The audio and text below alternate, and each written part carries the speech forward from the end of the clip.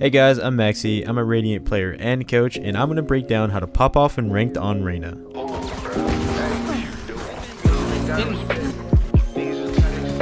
One enemy remaining.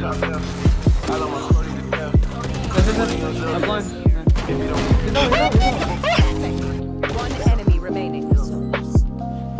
Oh my god, how many 4Ks can you get? In this video, we're going to be breaking down the decision making that led me to drop 35 picks with Reyna on Lotus. I know what a lot of you dummies might be thinking right now. Reyna mates don't think. Meh. Although that's true, there's a process of plays and decision making that can really elevate you from just an all aim, no brain Reyna to that one man army Reyna that everybody loathes to play against. Since Reyna is the highest selected agent in Valorant, I thought maybe I can shed some light to help you guys be a little bit better when it comes to playing our favorite Latina queen. I still strongly believe that everybody deserves to go on their villain arc and insta-lock Reyna to build some confidence in themselves. More specifically, play with the goal of improving your gun skill. Recently, I've been extremely washed since I haven't really been playing all that much recently. My aim is in the gutter and this game feels absolutely foreign to me at the moment. So to shake off the rust, I'm insta-locking Reyna till I feel like I can shoot back.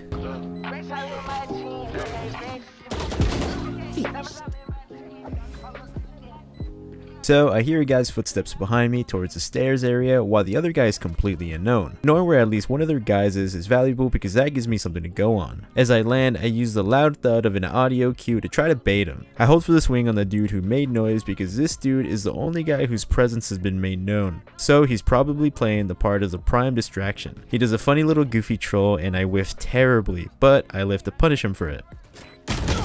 One enemy remaining.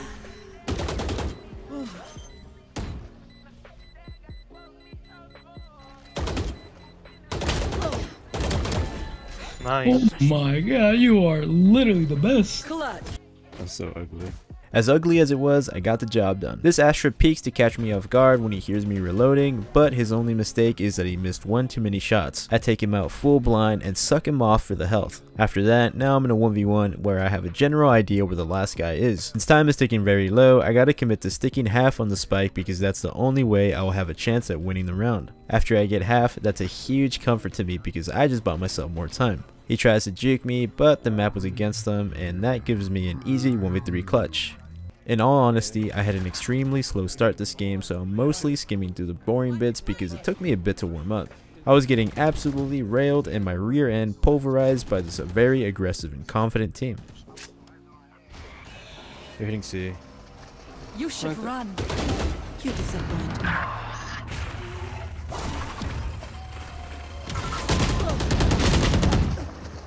That pretty much sums up my defensive side. They were on point with their executes, utility, and trades, and we got ran through pretty hard, but that may be because their comp is better suited for attack. But so is ours. Something that you may notice is that their comp is really lacking heavy stalling potential. So going into this next side, I notice that they don't have a raise or a breach, so I plan on game planning to abuse that maliciously. Since the best I can do to stop us from taking this A side of the map is using an Astra suck, I plan on attacking this side since it's going to be a major weak point for them. For my pistol buy on Reyna, I mostly always buy a ghost and an extra orb. If you manage to heal yourself to 150 health on pistol round, you will be a literal tank. As you can see, my hunch was correct. We have Rubble and A main virtually for free with pretty much zero utility used on our part. So all that utility that we saved will be used to smash their site. Since I hear nothing towards A stairs yet, I push into the smoke to completely shut down this area to give my teammates security to funnel towards site. What? I'm looking for heads here. My raise is a dive bomb agent, so I'm trusting that heal entry. What I mean by dive bomb agents is agents like Neon, Raze, and Jet, people that can get a lot of space really fast. So if those guys are in my team, I consider them the primary entry. But that doesn't mean I can't entry whenever I need to. Both flank. Okay. Both flank. Is it? Are they? One enemy remaining. You took my ace. Shots. So the next round, I buy a Vandal because after those 4 picks from last round, I can happily afford a Vandal with full armor and 2 sucks. This round, I'm mostly just running around, keeping my gun out, just taking my time and challenging what I can because I hold a huge advantage. Just making sure I clear all my angles and steer clear from peeking too close around angles just in case if they got shorties. Right here I see my Raze fighting in pit and I shoot where I see him on minimap. I die, but it's okay because we win the round. The following round, I play a bit more of a lurking role because I want to see what's going on towards the C side. I want to get a good idea on who's playing where, and I see a one-way, so that tells me that they probably have a sturdier C hold than an A hold. The lurk leads nowhere, and we get shut down this round. Something that is of major note though is that the enemy jet pushed up middle and flanked my teammates and ended up with 2 picks. So with that in mind, I'm gonna try to kill this B guy.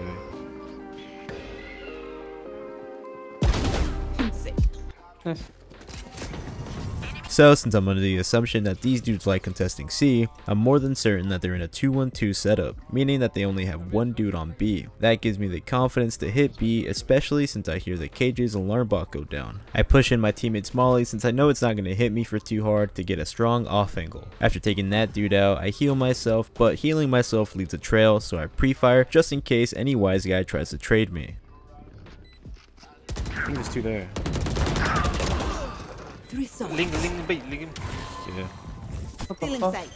One enemy remaining. On the side. I flash.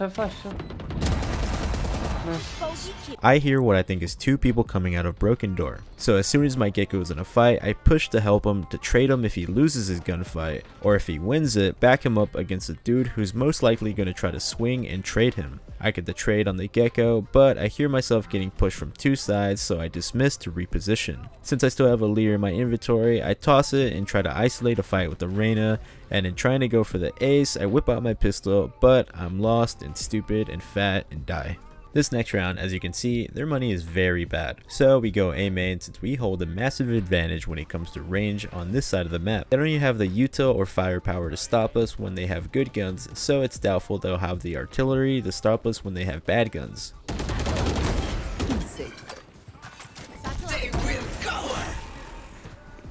Blinded. Close, too close. One tree. Reyna close. One enemy remaining. Spike down A. Nice. We don't want to be too predictable, so we go C since they're bound to try to mediate their weaknesses. I've got your trail.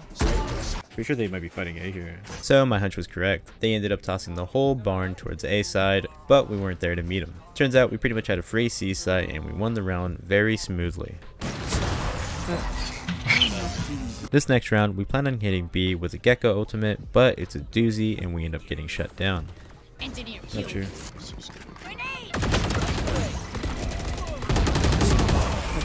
Since we got shut down towards B, we go back to the tried and true A hit since I doubt they still have any answers for our aggression towards this side.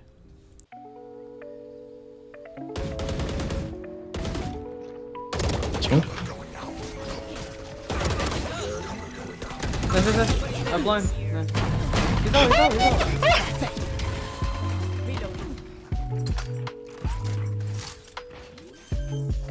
I'll flank with you. Guys are here. One enemy remaining. Flawless. Nice. Do we want to try C again? The following round, we decided to hit C together. Personally, I would have preferred to keep hitting towards A, but whatever you do, as long as you do it as a team and coordinate it, it has a higher chance of working than you guys just being on different pages. As we're pushing though, this Killjoy instantly ultimates to stall our push. Here, I'm gonna open this B door. Watch out.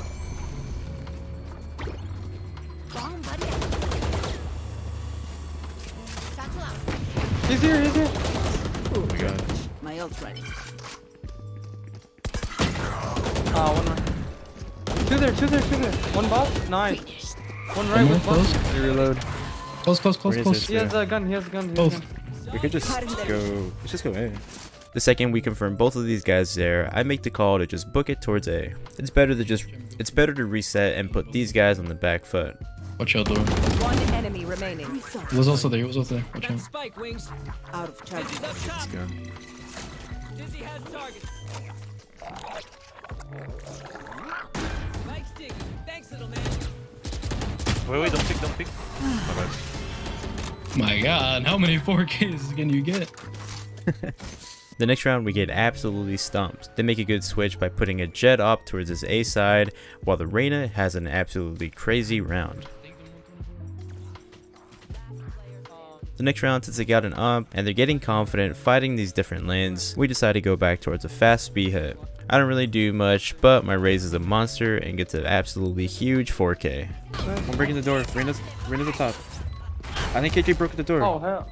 One enemy remaining. Ooh, get your... That's Nice. fine. Join the 4K club, dude.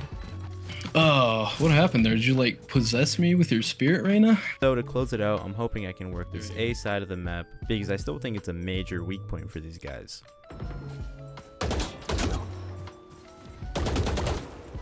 They have Get Killjoy on smokes, A now. boys. The background. Yeah. Oh man, we need them smokes, man. Oh, we're going They have in. Killjoy on C this time. 2 door.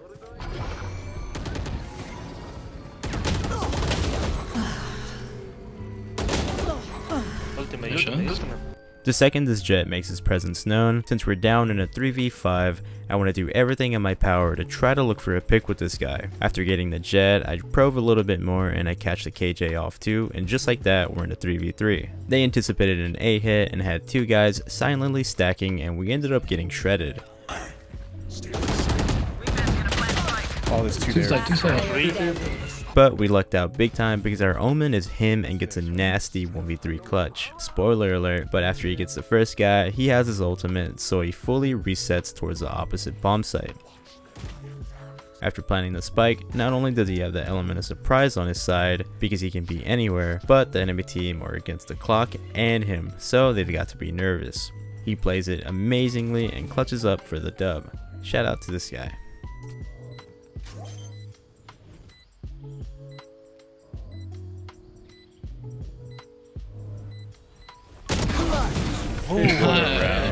Attackers win. GG's. Thank you guys so much for watching. This is today's code word for a chance of free coaching.